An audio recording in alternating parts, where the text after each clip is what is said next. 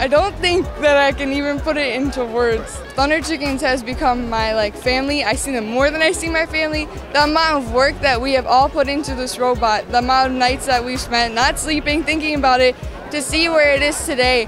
At the beginning of the season we were doing really rough, and just be able to hold this and really look at it and read what it says is beyond what words can even explain. I just keep looking at it, I'm like, does that really say Detroit Championship? I'm looking at the confetti, I'm like, that's for us, they did that for us. Before our matches today during the finals, we always scream shake and bake. We try to make it fun, try to keep it calm, and I feel like that's what really helps us, because as soon as you get clammy fingers, you start getting nervous, that's when you perform worse. Many teams came up to us and said, you have to win this, bring it home for Michigan, bring it home for Michigan.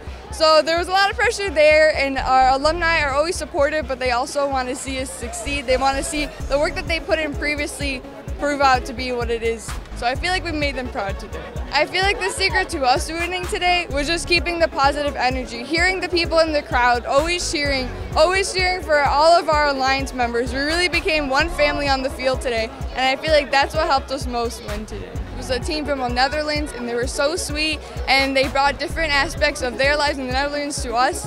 And we had techno dogs who we love to work with all the time. They made it more fun to work with. Being comfortable with them made us feel comfortable during the matches.